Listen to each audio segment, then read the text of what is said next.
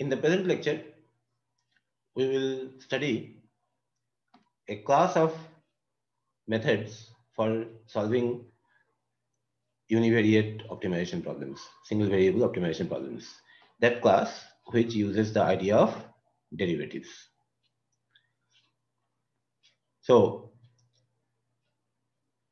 all of these do not necessarily use the derivatives or need you to evaluate derivatives, but they use the concept of the derivative. Okay? And that means that they depend on the function being differentiable. So typical attempt by a derivative based method is to satisfy the first order necessary condition, this. These methods have the advantage that if the starting point is close to a minimum point, as you expect, if you have done a prior bracketing, then the convergence is quite fast. And you can show that the convergence is quadratic. The disadvantage of these methods is that if the starting point is not that close to a minimum point, particularly if some other maximum point, particularly if some maximum point or some other stationary point which is neither maximum nor minimum, a point of inflection, is also close by, then trying to set the derivative equal to 0 may take you to that other point, which is not what you were looking for. Okay. So in brief, you can say that derivative based methods, since they do not directly try to find the minimum point, they basically try to get it indirectly through an attempt to find a stationary point. So these methods do not have global convergence. You are not sure that it will converge at all. Okay. Now, these methods are ideal for convex functions in which other stationary points are not nearby. Okay. So let us see what are those methods. The prototype method of this class is the Newton's method. So if, say, in an iteration, you have the point xk in your hand, and you want the point x star, which is somewhat away from xk, say xk plus delta k, delta x, then from Taylor series, you know, now you are writing the Taylor series for f prime, not for f. Okay. Actually, you can write the Taylor series for f and then differentiate it once. You will get the same thing. So f prime at x star, which is xk plus delta x, will be f prime at xk plus first order change. Now, first order change in f prime will involve f double prime.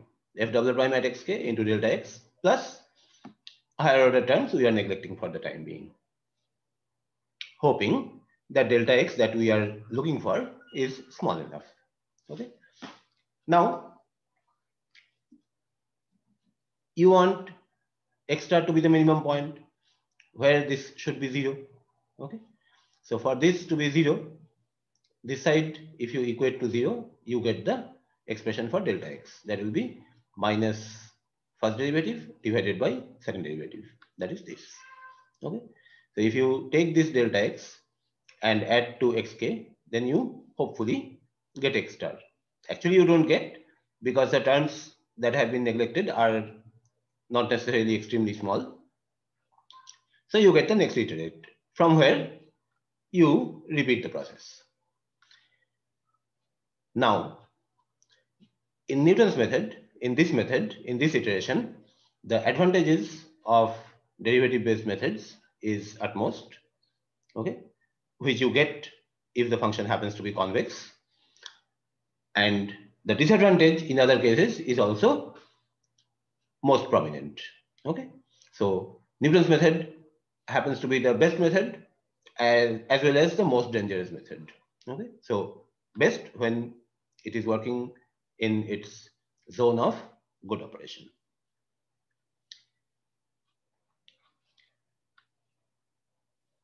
So how it can be bad?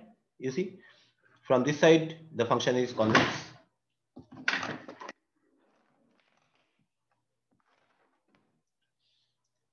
From this side, the function is convex. And from here, if you start, okay, x naught, then very quickly you will reach the minimum point x star. On the other hand, if you start from here, you see, this is a function in which you have good bracket, here high, in between somewhere low, somewhere low. Okay, so there is a bracket. It's unimodal, a single minimum in between. Okay, still it is not convex. You see, beyond this point, it is concave. Again, from here, somewhere it will be convex. So this convex, concave, convex, in between there is a point of inflection, okay, where also the second derivative may be very small, even though the plot is not horizontal, it's not a minimum or maximum, this point, x naught prime, okay. But since the second derivative is going to be small, so when you divide with it, then you get the quotient which is large. That means delta x is actually large, which was supposed to be small, you see. So that is why x naught prime, this one, this point, close to inflection point, is a very dangerous starting point for Newton's method. And there the second derivative is close to 0. That means delta x large, and this truncated Taylor series is invalid. And from here, if you find delta x large, that means if you start from here and you go somewhere here, then the hope of coming back here goes down. Okay, so this kind of situation may happen with Newton's method. So when you use Newton's method, you have to be very sure that such things don't happen. That is, you have a good idea about the behavior of the function. You know your function. Okay. Another issue with Newton's method is that you have to evaluate the second derivative, which may be costly numerically. Okay. Because for every function, you cannot expect nice expressions which you just evaluate in your calculator. It may require a lot of computation. Okay. So far as the issue of evaluating the derivative is concerned, that can be remedied very easily by supplying a finite difference estimate of the second derivative. And then you get the second method. So in Newton's method iteration, if you replace the second derivative by a finite difference approximation between 2 points, then in the denominator you wanted the second derivative, right? So the difference of the first derivatives divided by difference of the x values. So this by this is the finite difference estimate of the second derivative. Exactly in the place of second derivative in the Newton's method iteration formula, if we insert this, then we get second method. Why is it called second method? Because whereas Newton's method operates with the tangent to the plot of f prime, this method operates on a chord connecting 2 points on the graph.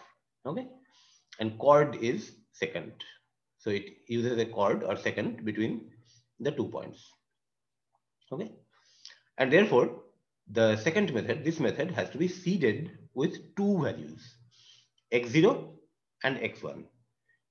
Using those two, you get x2.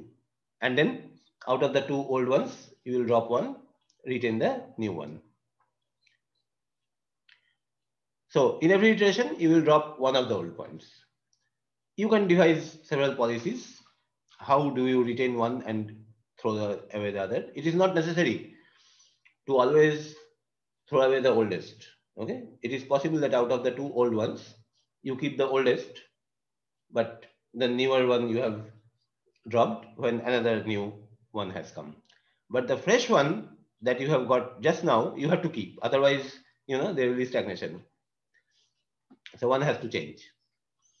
So advantage of Newton's method is somewhat less, because here you do not get that second derivative advantage. Quadratic convergence like that you may not get, but close to quadratic convergence you get. Okay. So, however, the danger is also a little reduced because since 2 points are in hand, you can always talk of maintaining a bracket or some such thing. To an extent you can do. Okay. So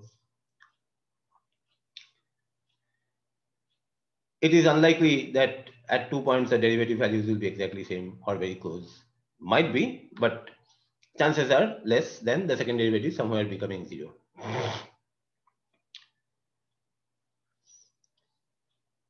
Now, in second method, we used the derivative values at 2 points. Now, at the 2 points, if you have evaluated the 2 points, apart from derivatives, the function values you must have evaluated.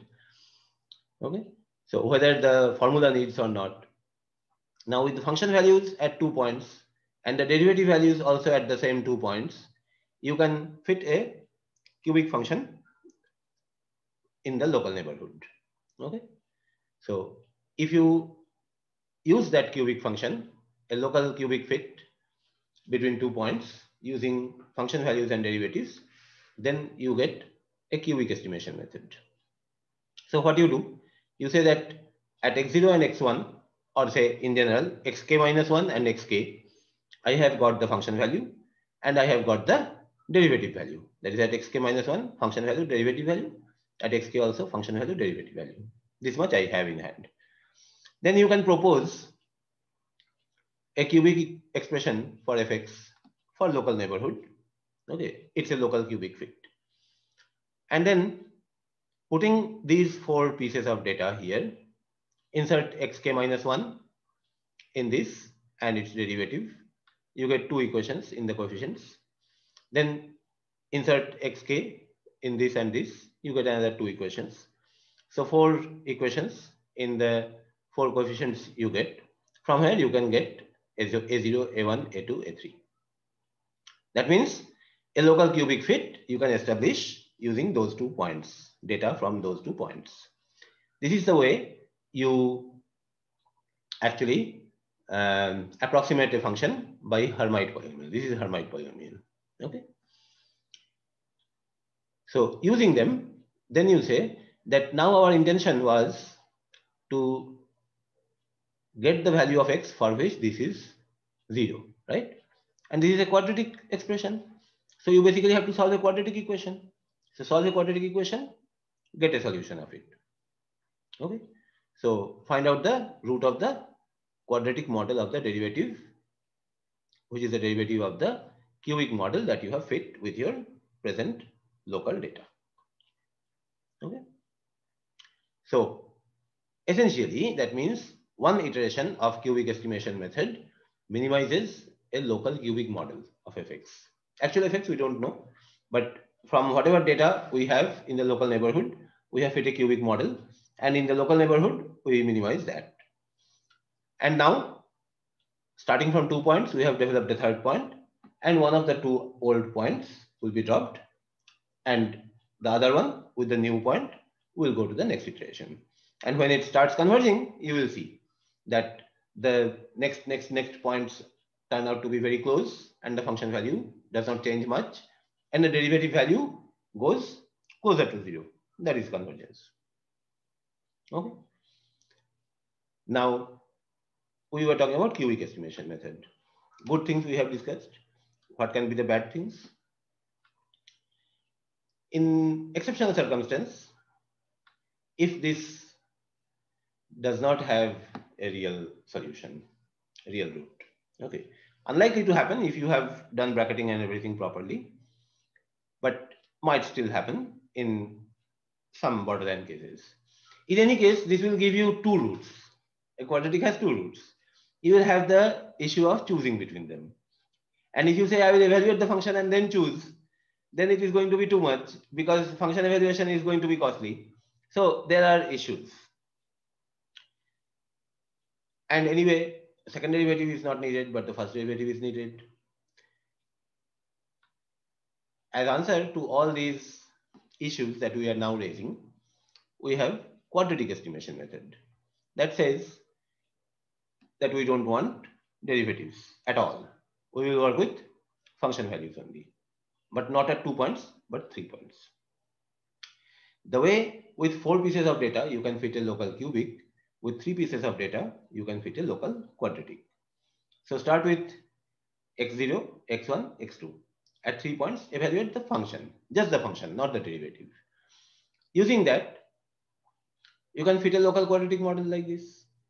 Okay, because you insert x0 and the corresponding function value, x1 and function value, x2 and function value. You get 3 linear equations in a0, a1, a2. You solve them. You always get a solution of that, unique solution. You get a0, a1, a2. With that a0, a1, a2, you try to set the derivative equal to 0 for some x. Okay. So basically its derivative is this. So actually you will not need a0. a1 and a2 are what you will need. Okay. And from here you get the value of x when this is where this is 0 as minus a1 by twice a2. That is this. And since the function is quadratic, derivative is linear, so the derivative has a clear real root. Okay. No two roots, no complex roots, real root, single one, no confusion. Okay. So using 3 data sets at x equal to xk minus 2, xk minus 1, and xk, you develop this model, and from that get the value of x where this model gets minimized. That is, its derivative is 0. And that is the next iterate. Now, out of the 3 old, you drop 1, take the other 2 and this new one, and proceed for the next iteration. Okay. Now you will say that a quadratic may have 2 different kinds of plots. One is this and the other is this. Okay. If the second one is there, then the quadratic has a maximum and not a minimum. But that is unlikely to be the case because you have done bracketing. So this high, low, high pattern you already have in the local neighborhood. So that is an objection which actually does not arise. So advantages against other methods. First of all, we don't need derivatives. Still, we classify it as a derivative-based method because even though this method is not using derivatives, its idea is to get the point where derivative is 0, right? Because this is equated to 0 to get the value of x. But derivatives you don't have to compute. So computational cost you save. And a single real candidate for xk plus 1 you get from here. There is no dilemma. Okay. And maintaining a bracket across iterations and hence a convex quadratic model all the time is not difficult. When you choose the 2 old points and the new one, you can always ensure a bracket pattern among them. Okay. Depends. If you want that, you do that. On the other hand, if you want the lowermost 3, that also you can do. Except that you cannot keep all the 3 older ones, which is unlikely to happen. Let us take an example. Now, we have a function fx, which we want to minimize using this method, quadratic estimation method. So we start with a bracket. So to get a bracket, we evaluate the function at suitable values, 0, 1, 2, 3. So we get the function value at 0 is 3, at 1 it is this. I have evaluated and put the values. Okay. At 2 it is this. See, it is going down, further down, and then it is going up. And here we get hold of the bracket from 2 to 4. It goes down and then again up. So we have the bracket from 2 to 4. And we know that at an intermediate point, the function value is lower than both the extremes. So we have a valid bracket and we proceed. And to begin with, quadratic estimation method needs 3 points. We already have 3 points. So we proceed with them. So, and before we proceed, you might be thinking, what is the function that we are minimizing? Now, you see, I have not told you the function. Okay. And not necessary. because if you are thinking of the expression of the function, then for being a function, it does not need to have an expression. Okay. All that is required for a function is that given a value of x, there is a unique value of fx, and that I'm supplying you. Okay. You wanted at 0, I gave you the value. You wanted at 1, I gave you the value. Okay. So like that, the function is a black box sitting as a subroutine somewhere, and whenever you want, you supply its argument value and you get the function value. Okay. So it may not have a closed form expression. So you may need to evaluate the function by a long 3-page calculation with a lot of conditionals, if, else, etc. Or the same thing, same calculation coded in a subroutine, in a function subprogram, in a computer program. Or it may be an experiment. Whenever you want the value of a function, you supply that to the lab, and the lab fellow will conduct the experiment for you. Or you only go and conduct the experiment there in the laboratory and get the value. For example, on a truss structure, at one point, if you apply a load, and at another point you want to find the deformation, you can do that through an experiment or a complicated calculation. Okay. So it doesn't have to have an expression clear cut. If it has, you are lucky. So in many of the examples now onwards, we will consider functions as black boxes. The algorithm will work out at which point we need the function value, and the function value at that point will be supplied.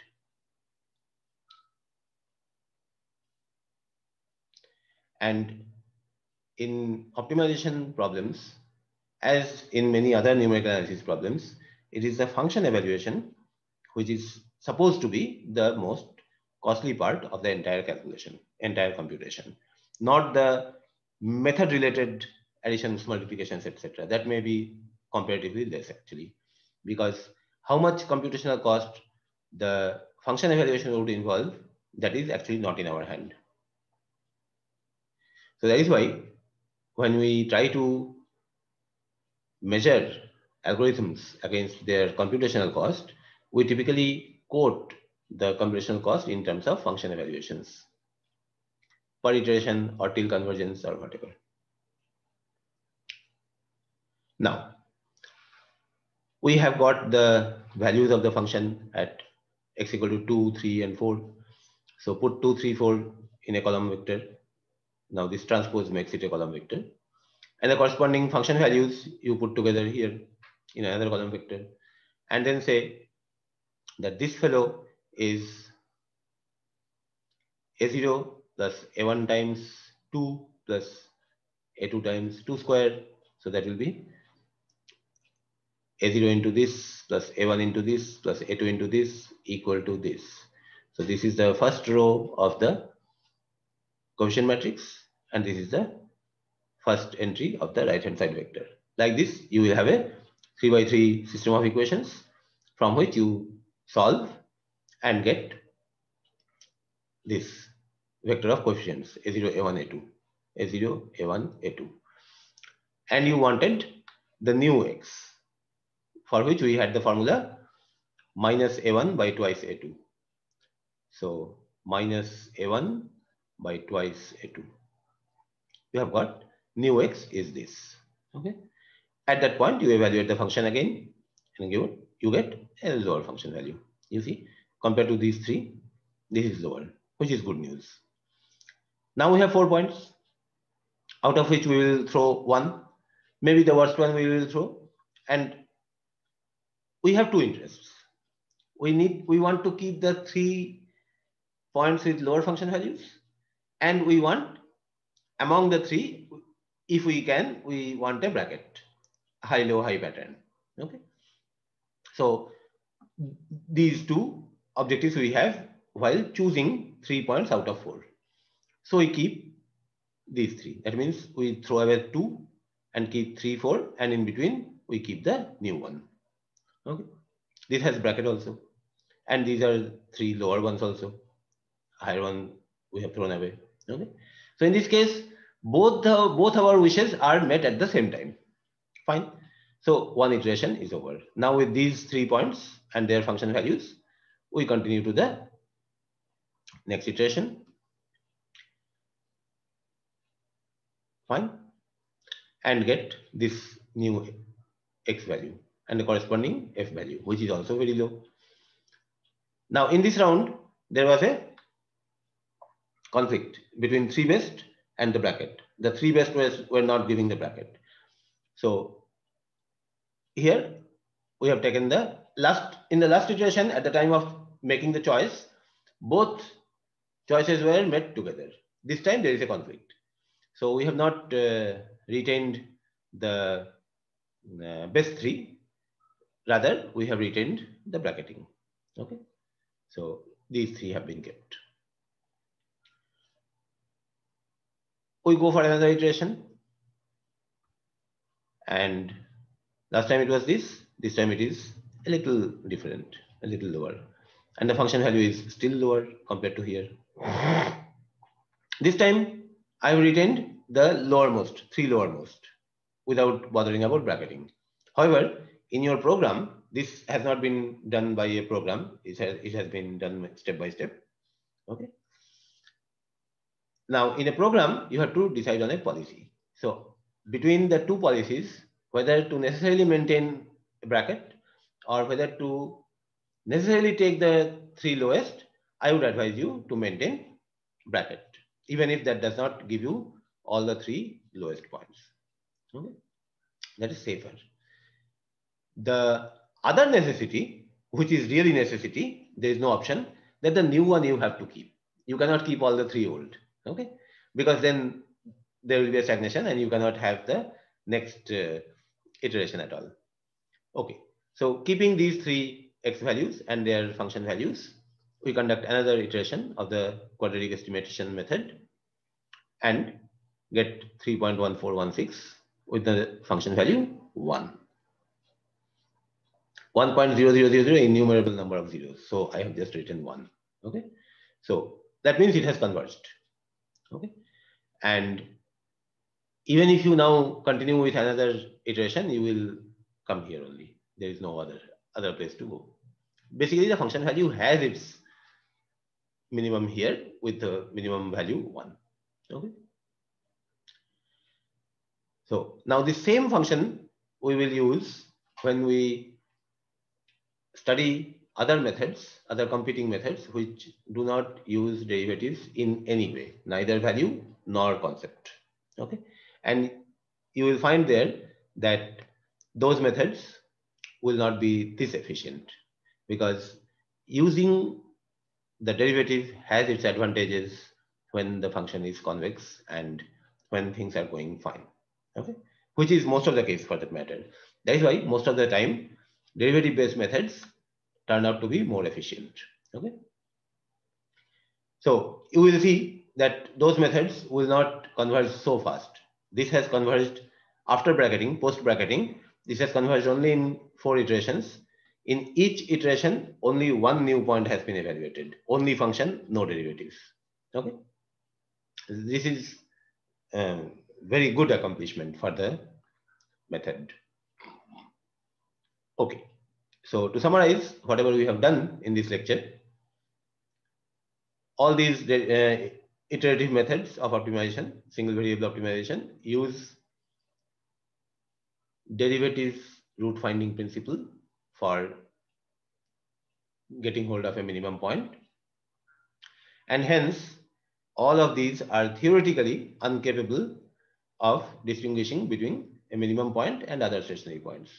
However, if you have done bracketing and if you are operating in only local neighborhood, then the chances are high that there is no other close by stationary point other than the minimum that you are looking for. Okay, that is most of the time the situation. Now, that is why in practice, this is not such a great disadvantage and these methods happily work. In reasonably small brackets, the methods converge fast. Okay, so that we have seen just now is in an example. In the next lecture, we will study region elimination methods in which we will just go on extending the idea of bracket, high, low, high pattern, a smaller interval with the same pattern, a still smaller interval with the same pattern. Okay, this will be our quest in this class of methods, that is in the next lecture. Thank you.